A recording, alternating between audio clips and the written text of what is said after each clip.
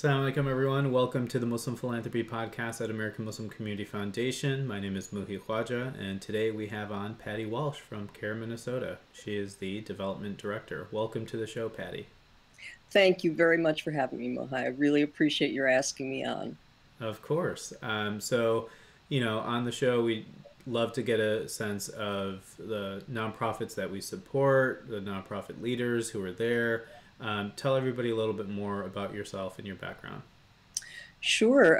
We'll start with my origins. I'm from New Jersey and Detroit, kind Oh, of a nice. weird background. It's a long story how I landed here, but I've been in Minnesota since 1984, so I feel like a Minnesotan now. But my background, my career background, have not always been in nonprofits. I'm in my second career, actually.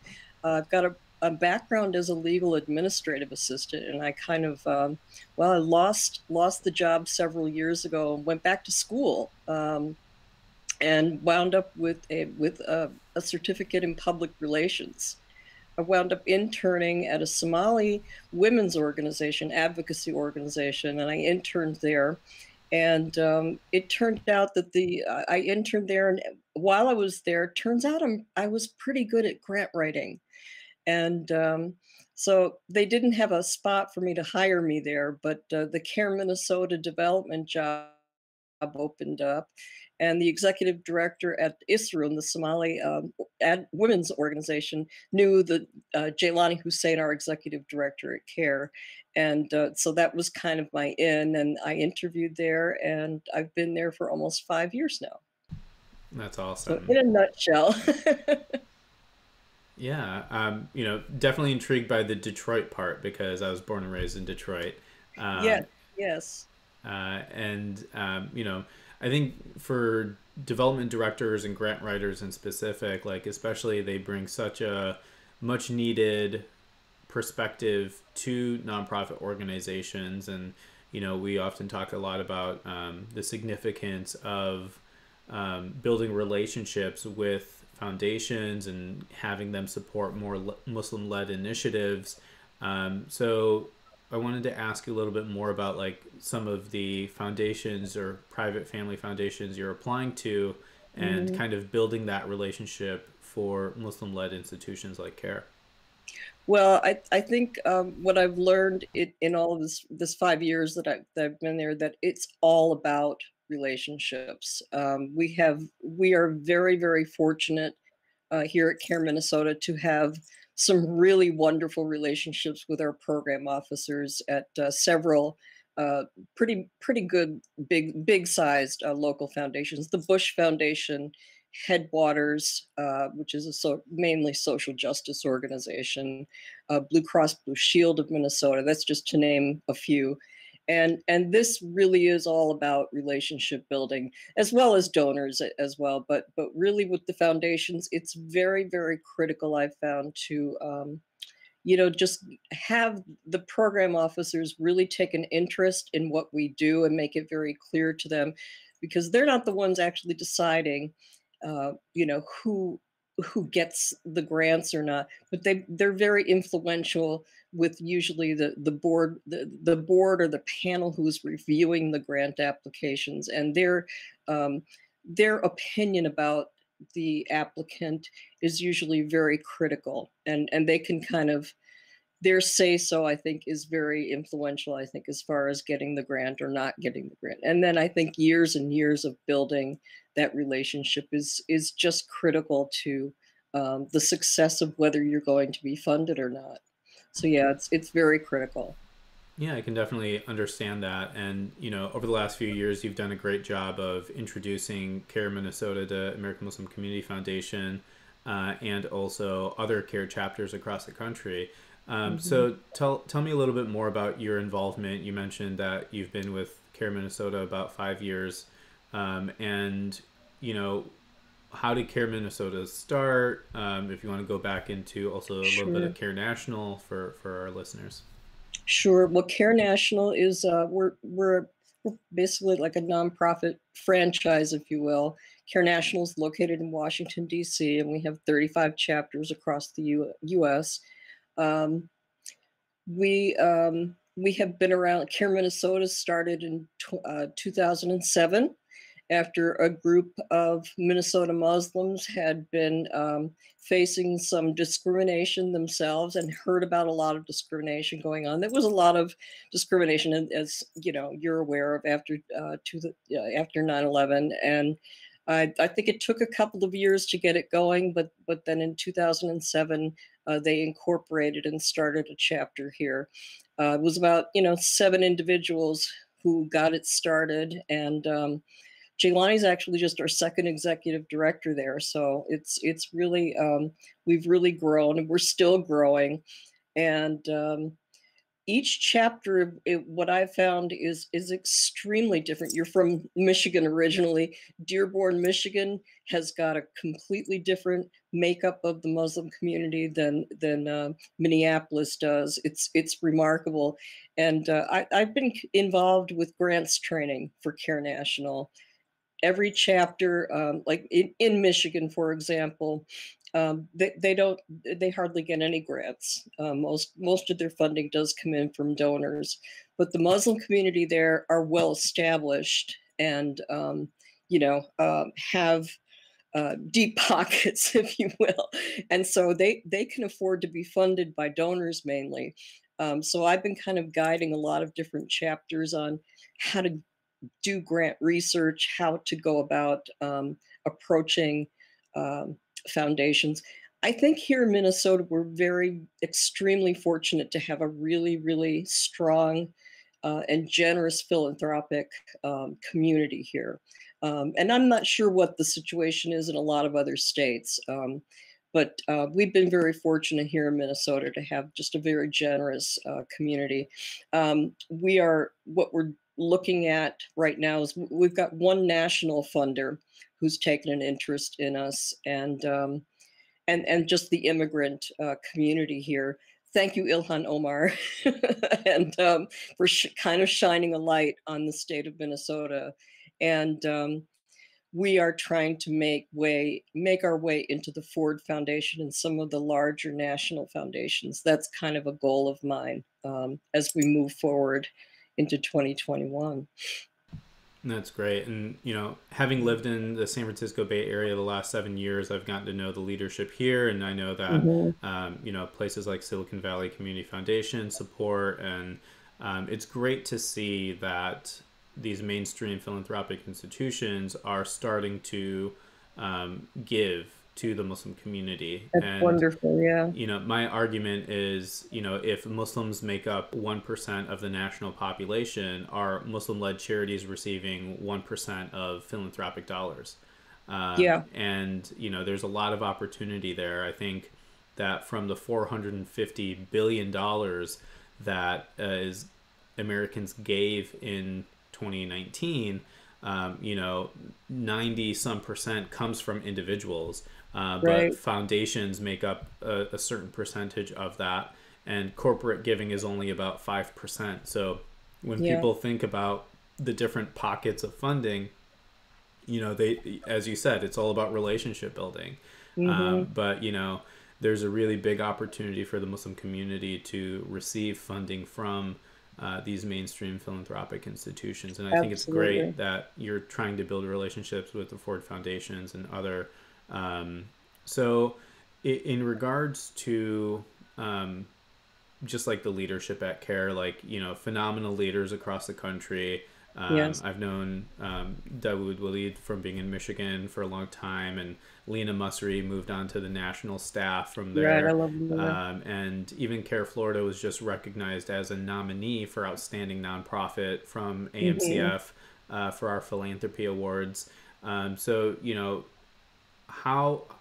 tell us a little bit more about some of the challenges that CAIR as a national organization, and as you mentioned, as like a franchisee almost, kind of faces in the nonprofit sphere. I'm sure, it's susceptible to all the challenges that we all face.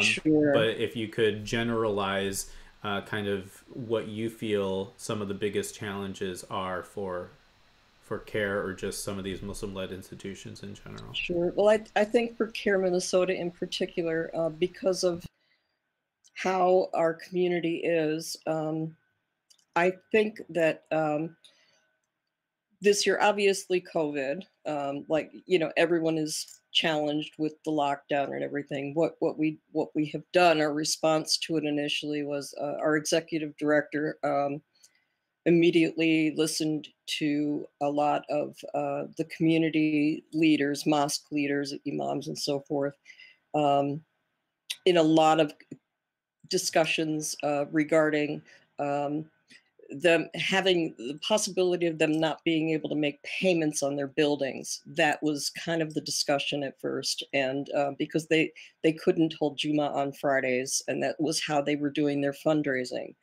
And so we were able to partner with Propel for Nonprofits and get a $200,000 grant from the Minnesota Disaster Relief Fund, and we Wow, split that between 43 mosques that's who huge. mainly represent low-income immigrants. So that was really substantial.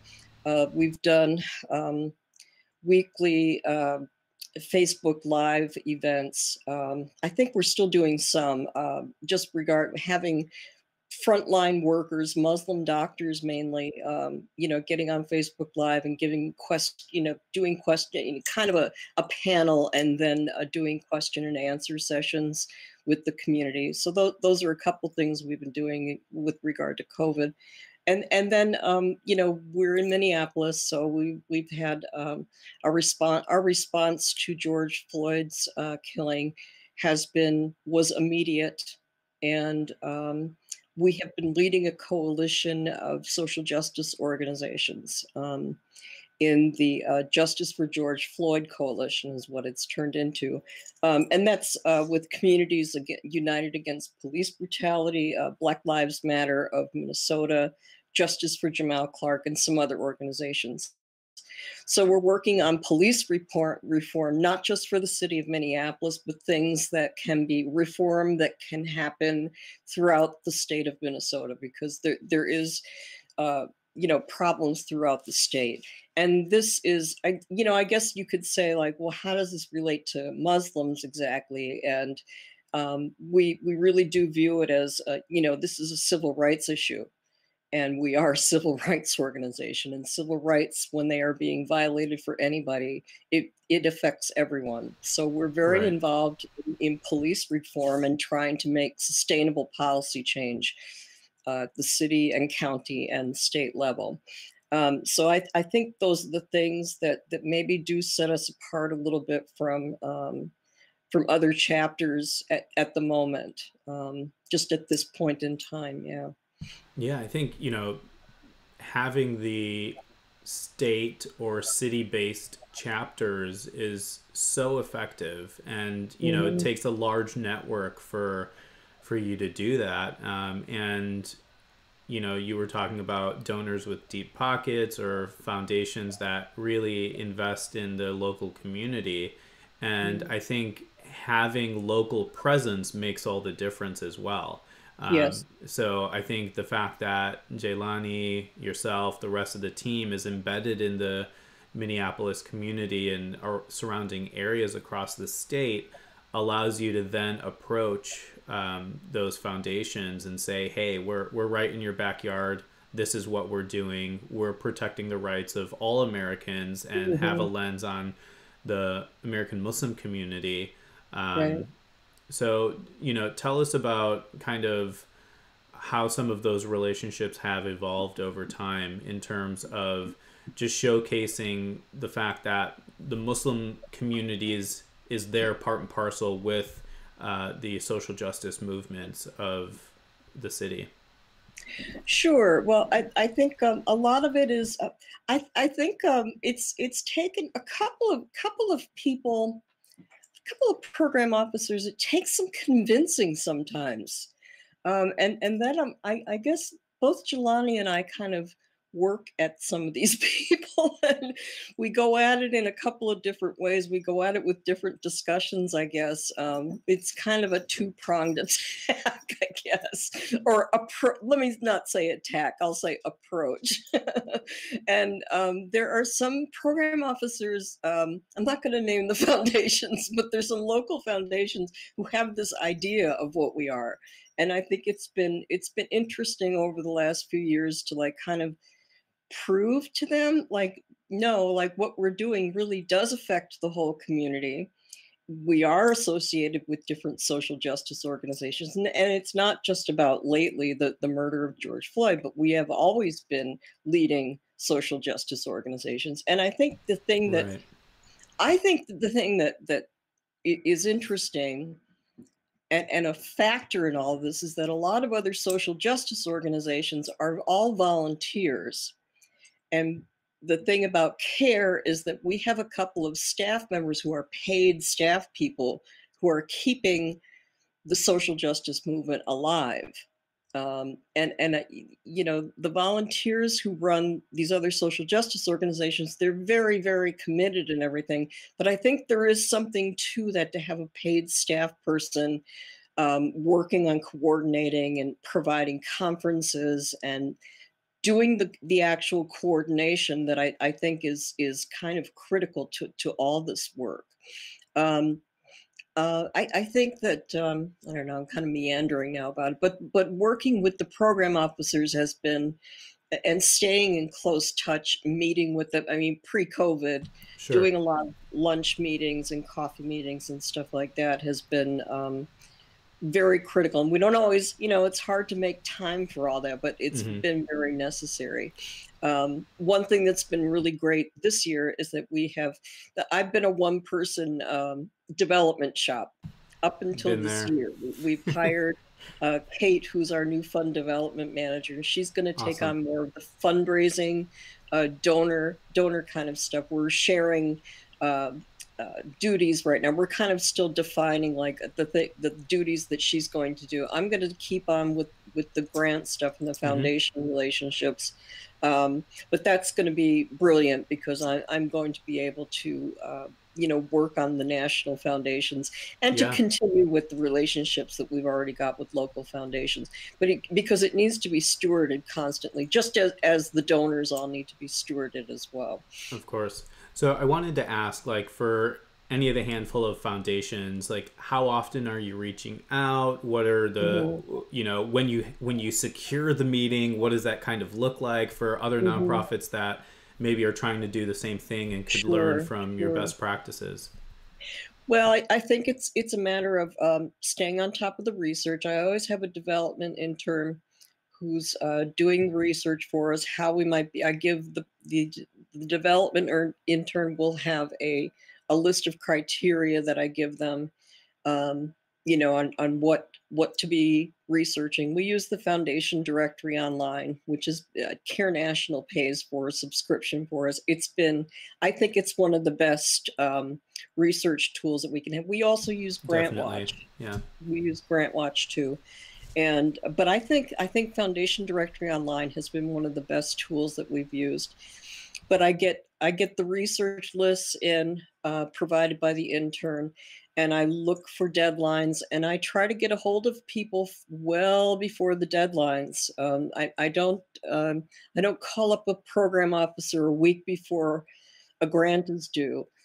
It's a lot of preparation. It's a lot of Yeah. following up on the research, Uh-huh. and usually I start with an email introducing us if they've never heard of us. I did this recently, not that long ago. Really 2019, with a smaller family foundation located in St. Cloud, Minnesota. And the process of this was getting the ear of the program officer, getting her interested in a meeting. Now this was all done long distance, but I did have an initial virtual meeting with her that went very well, and then we set up another conference between Jaylani and our deputy director and myself, and then evidently we won her over, and then I sent a letter of intent, and then we were asked to do a full grant application, and then we got the award. That's And it was fantastic. not a huge grant. It was $10,000, but it, Hmm. it opens up the door Of course. to further funding and the relationship. And then we're actually, I think the other piece to it is that you be very diligent about accounting for the grant, and if they have a grant reporting system, to be very, like, be on time with your grant reports and do everything they ask you to do. And then touch base with them every once in a while, just to say hi, just drop them a line. And I think that's how it's just like it's like any kind of relationship. You just follow up with them and you say hi every once in a while.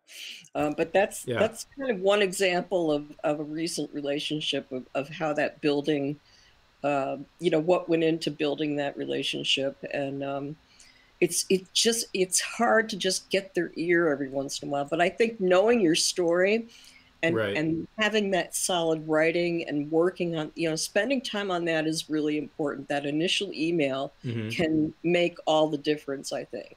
Right. I think that this is a prime example of how to get your foot in the door, Yes. pique their interest enough, Hmm.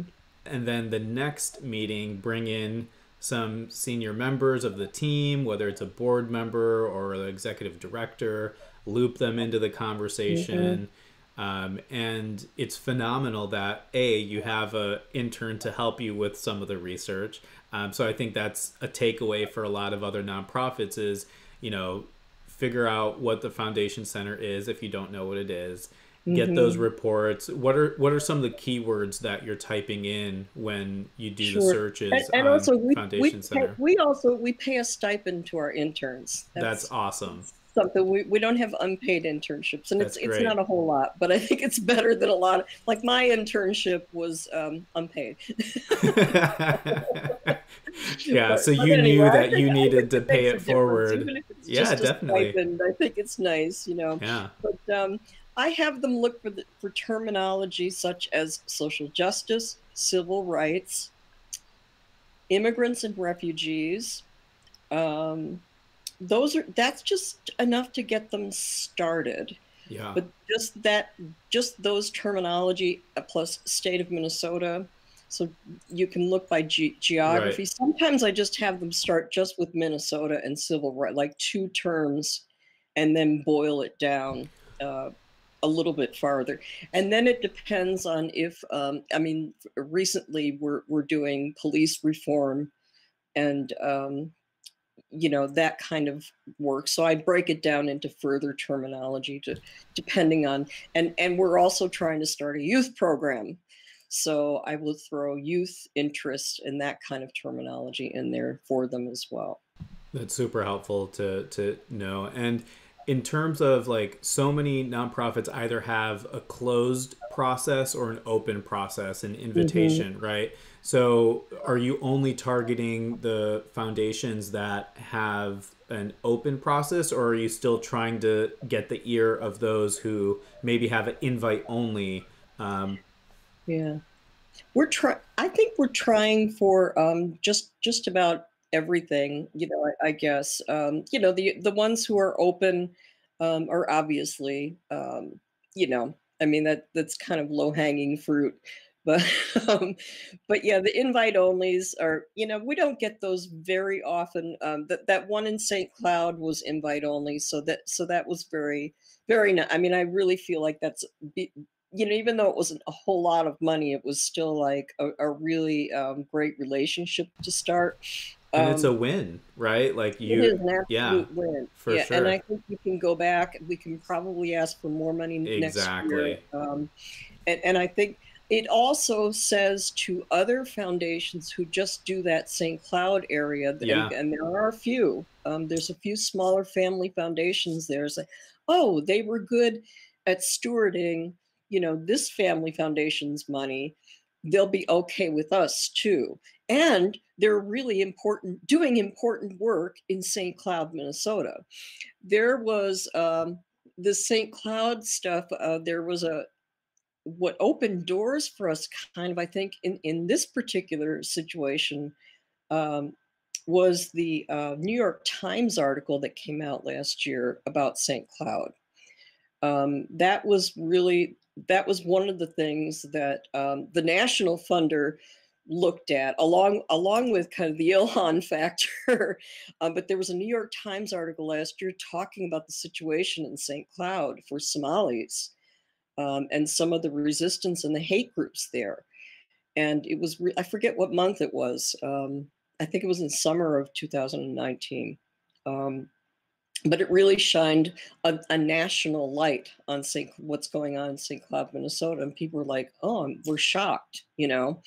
Um, and there's a lot of challenges up there, more than even Minneapolis. And um, so anyway, I think this foundation was really concerned about that, and knowing that CAIR is doing something about it was very super important, and really good for us to point out to them. So I think other foundations who care about the immigrant and refugee population in that area, I think are going to perk up their ears now and say, "Oh, CAIR is really doing stuff there, and this foundation cares about that, and so we do too." And ergo, um, hopefully it opens some doors for us.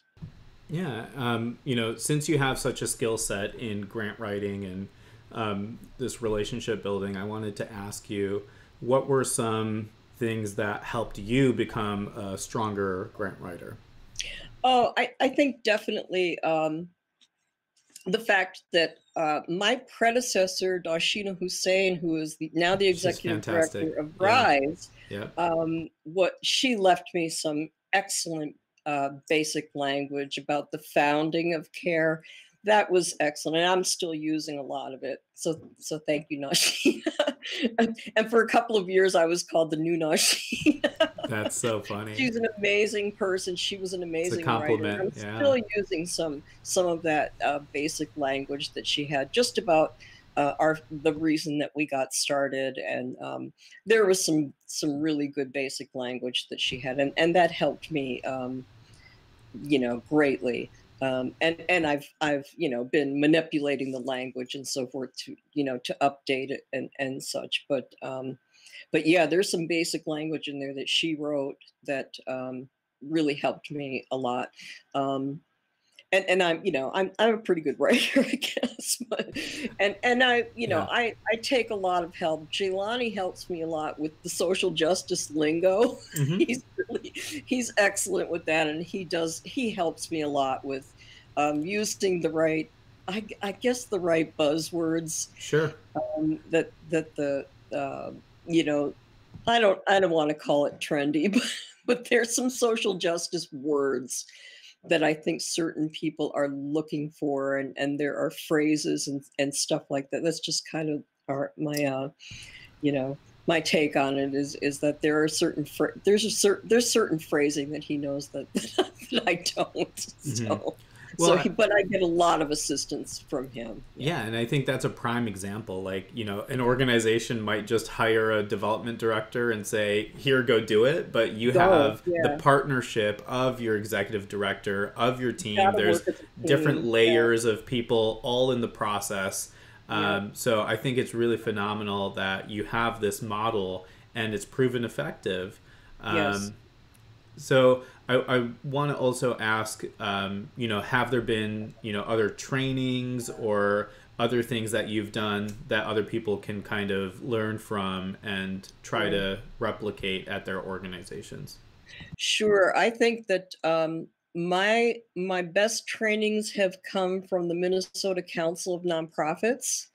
And if you have other nonprofits, if you have a state organization that offers trainings, we have a membership to a council of nonprofits. Go to those trainings. But the National Council on Foundations, I think, also has a lot of grant training. Um, I belong to the Nonprofit Leadership Lab, which has a grant writing boot camp that I found was extremely helpful. And even though got experience as a grant writer, I did the boot camp just to see if I was like missing some things. But they had a lot of really good advice about the whole relationship building. I've been kind of doing my own brand of relationship building, Yeah. and just kind of winging it, I guess, just kind of doing it on my own. And I've been pretty successful at it. But they had some really good advice. So joining boot camps and do, going out there and just actively seeking grant writing workshops and things of that nature. But if you have a membership to a statewide uh, council on founded nonprofits, that's really, really helpful, I think. That's great. And then, have you been able to leverage your relationship with program officers to get introduced to other foundations, and kind of just talk through that process?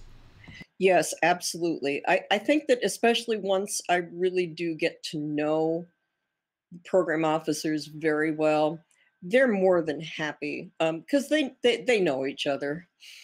They do, and I think that they communicate with each other, and that's why it's good to really like have good relationships. Don't make them mad. That's my It's one good piece of advice. advice. Yeah. Don't make them mad, because they do talk to each other.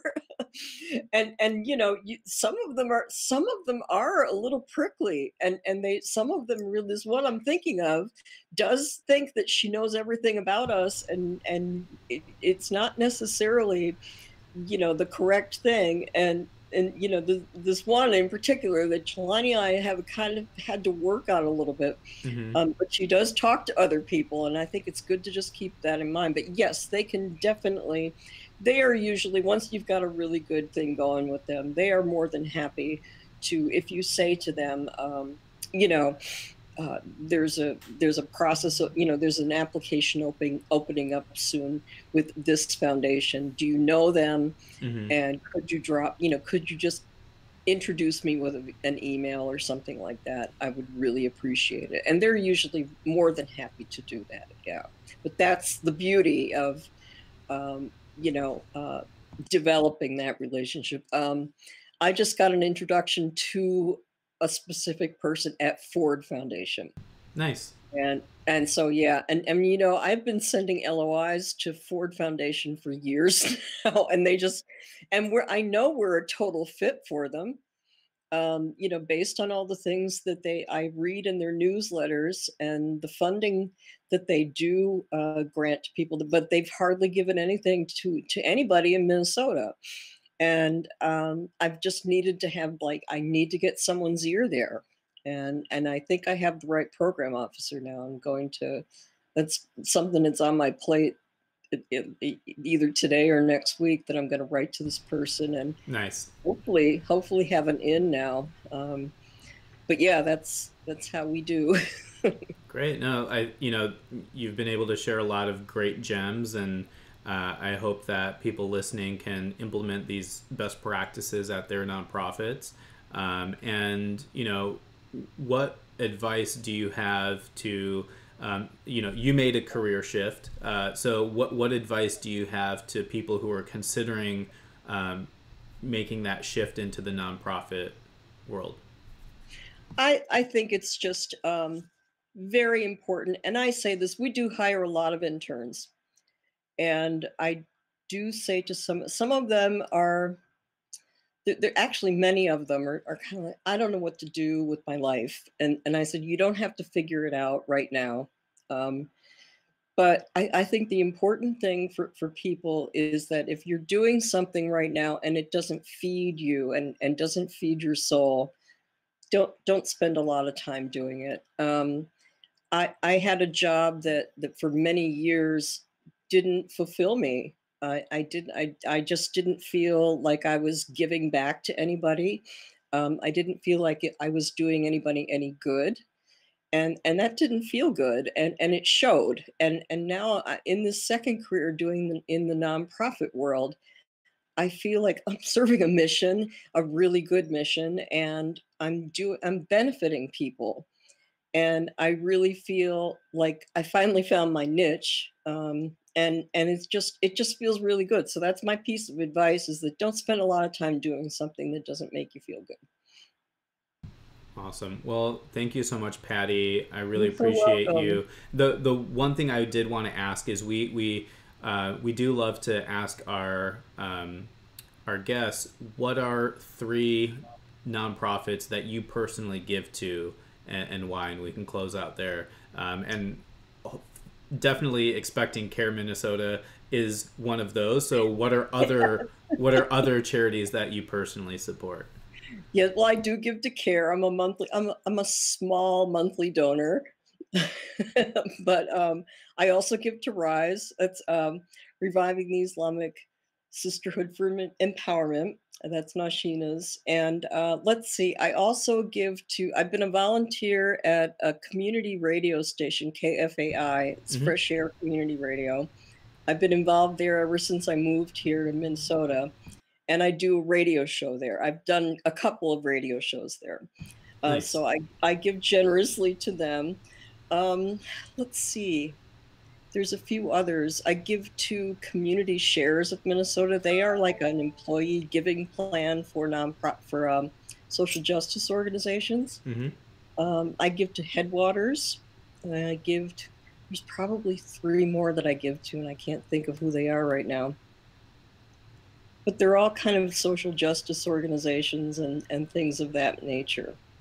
That's awesome. And you know, one of the ways in which AMCF hopes to help families be more strategic with their charitable giving is through donor advised funds and Yes. being able to utilize DAFs to help people get consolidated receipts at the end of the year. You just named Yeah, like five charities, and I'm sure there's five more that you could name. Um, absolutely. and a donor advised fund will make it a lot easier for families to contribute to all of those charities.